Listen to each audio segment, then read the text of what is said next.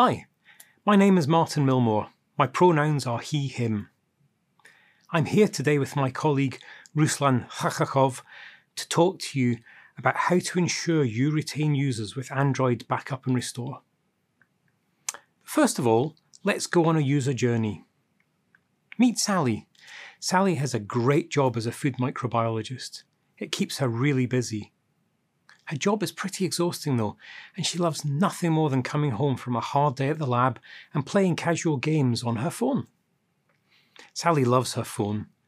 She bought it in 2017 to watch The Good Place on her commute, although these days she mainly plays games on it. Unfortunately though, it's just not got the power it once did. Sally goes to her local independent phone store where she's recommended a fantastic new Android phone by the highly knowledgeable shop assistant Hakeem. When Sally gets home, she can't wait to set up a new phone, and she's delighted at how easily she can transfer all of her apps, photos, messages and settings from her old phone. As soon as the transfer has finished, she wants to see how some of her favourite games on this gorgeous new phone work. Her favourite casual game is Super Soccer Goalie Catch 2. It's taken her months to get to level 123, but she can't wait to blast through that on her new phone. Unfortunately, when she opens it, she finds that all of her progress has gone. It's going to take her days and days of playing to get back to where she was. Disheartened, Sally decides it's not worth the time to get back where she was. She uninstalls the old game and installs arch-rival app Soccer Goalie 3D. Undeterred, Sally opens up her protein shake tracker app.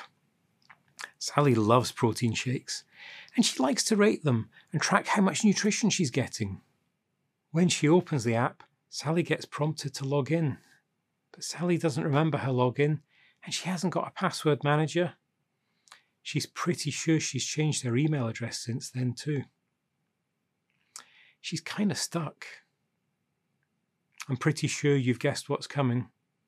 Sally uninstalls it and decides to try out the great new app Protein Mate that has been heavily advertised on her Instagram feeds.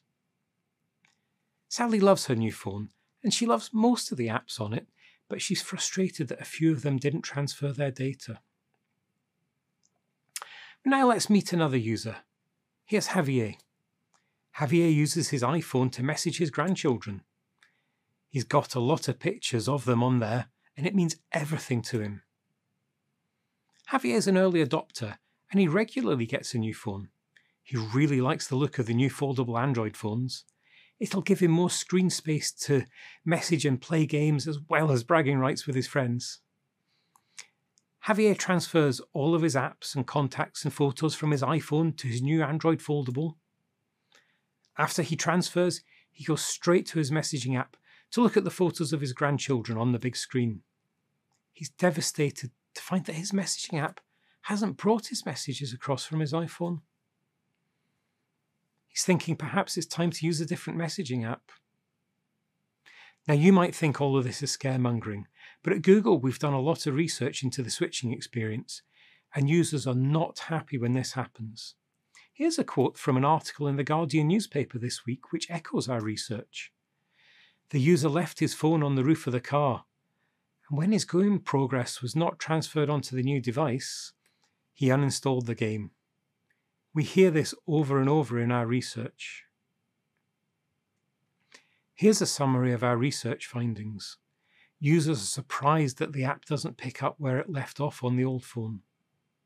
They're upset at the loss of their personal data. And they don't blame Android or the OEM.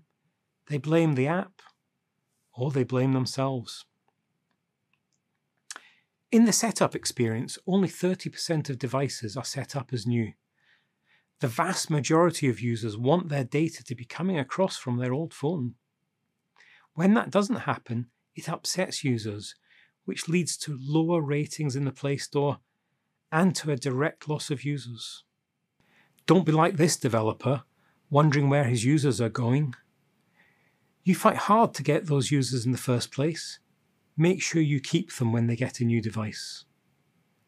Fortunately, Android has made it incredibly simple to transfer your application's data to a new device, and even back it up to the cloud for free. Help grow your user base and ultimately your revenue with a high-quality app that users trust. Here's Ruslan to explain how to do that. Thank you, Martin. My name is Ruslan, and I'm an engineer on Android Backup and Restore. And I'm here to show you how to leverage Backup and Restore to give your users the perfect experience when they switch to a new device. We'll look at two cases, iOS to Android and Android to Android switches. So let's get started. If the user is coming from an iOS phone, they can connect it to their new Android device using a cable and go through a device-to-device migration, or D2D for short. During D2D, we'll look at what apps they have on their iOS device. We'll try to find their Android equivalents in the Play Store and install them automatically. For some apps, we can also transfer the app data. Please reach out to us at the email address on the slide if you're interested in data transfer between the iOS and Android versions of your app to better retain users when they're switching platforms. For Android to Android switches, the users can also connect their devices by cable. We'll re-download all their apps as well as transfer up to 2 GB of data for each participating app in Backup and Restore.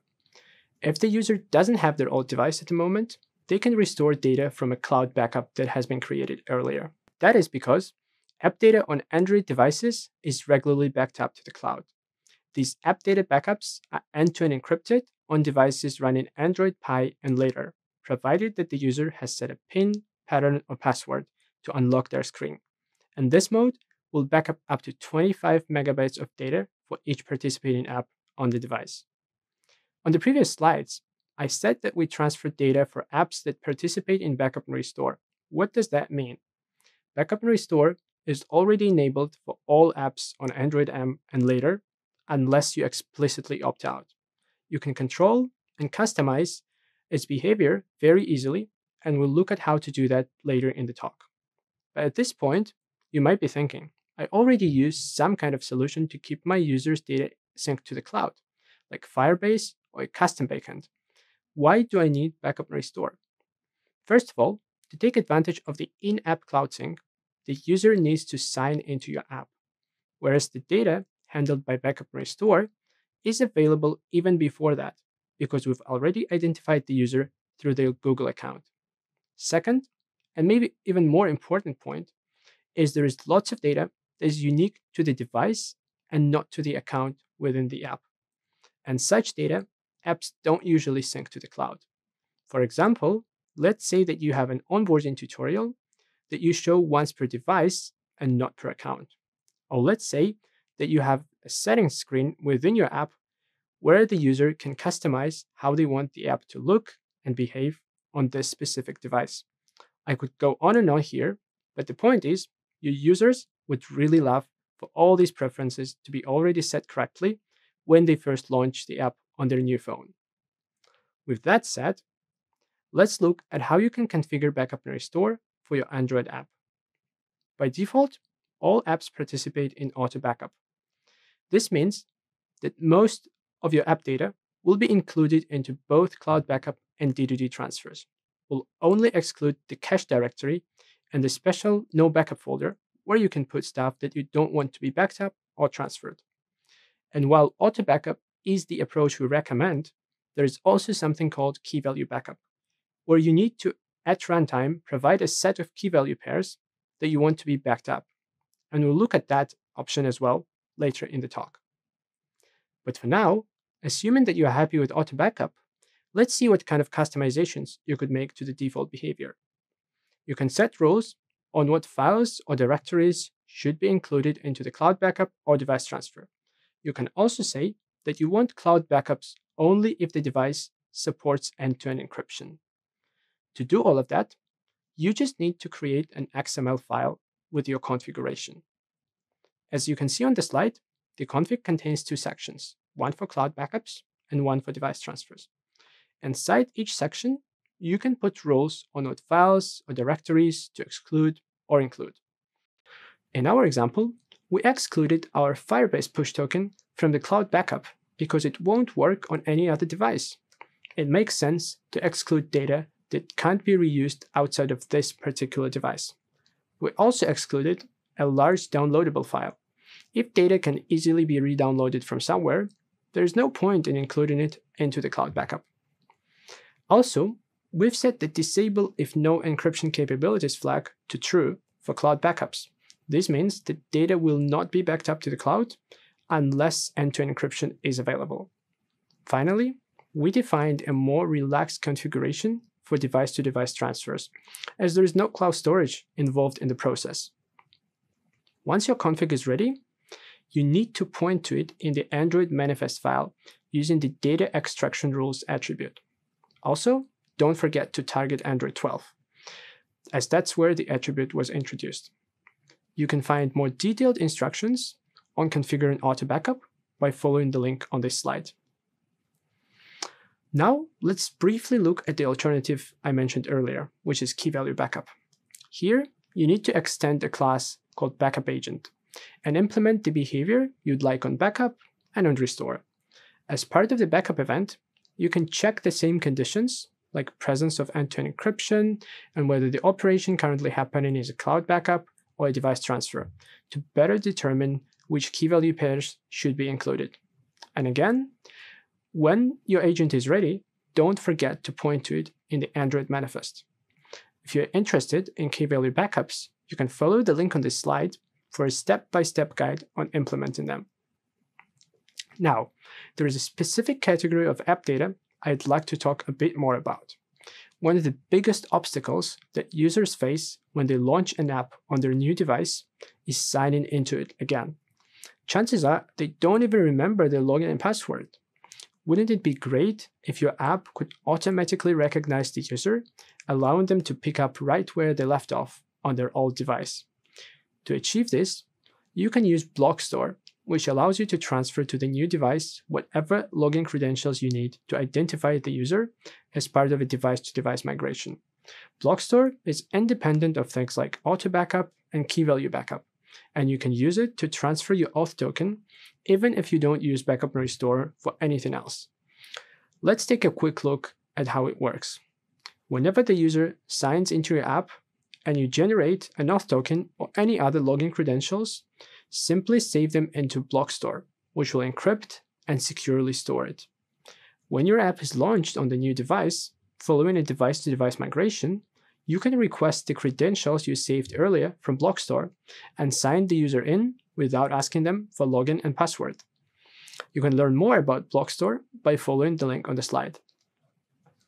Once you've configured everything as you like, whether it's auto backup or key value backup, it's very important to do some testing to make sure you're getting the behavior you want when your app is launched for the first time after a restore. Testing is very easy with a special workflow that lets you emulate both cloud and device-to-device transfers for your app specifically, using just a single device or emulator. You can file detailed instructions by following the link on the slide. Last but not least, it's very important to keep your configuration up to date. As your app evolves and new features get added, make sure those are covered by backup and restore. If you're using auto backup, you likely don't need to do anything. All the new data is included by default. If you're using key value, update your backup agent to cover any relevant info. Finally, I'd like to highlight some important changes that we made recently. These apply to apps running on and targeting Android 12. First of all, we've heard from app developers that they were concerned about ADB backup making their app data easily extractable. To address this, we've turned off ADB backup for all apps. So having backup and restore enabled no longer means your app is exposed to ADB backup. You can still use it though for testing and development purposes if you need. Secondly, we've introduced the data extraction rules config, which I demonstrated in the earlier slides, as the new way to control auto backup. The old way, which is the allow backup flag and the full backup content config, are being phased out. We recommend that you use data extraction rules for Android 12 and beyond, while also maintaining full backup content config for earlier OS versions. You can find a detailed description of these changes by following the link on the slide. And now, I would like to hand it back over to Martin. Thanks, Ruslan. I'm sure you're excited to make sure your app data can transfer over to a new device. The good news is that backup to the cloud is available for free on over 2 billion Android devices today. And Wi-Fi and cable transfers are expanding to be on every new Android device from January 2022. All of this works by default. We'd encourage you to make sure it's turned on and fine-tune what gets exported if you have large or sensitive data. And don't forget the new Block Store API to allow you to handle passwords securely. You can find out more at g.co/android/backup and contact us at switching@google.com. Thank you for your time today. I hope you found this useful and you will take advantage of Backup and Restore to give your users an even better experience.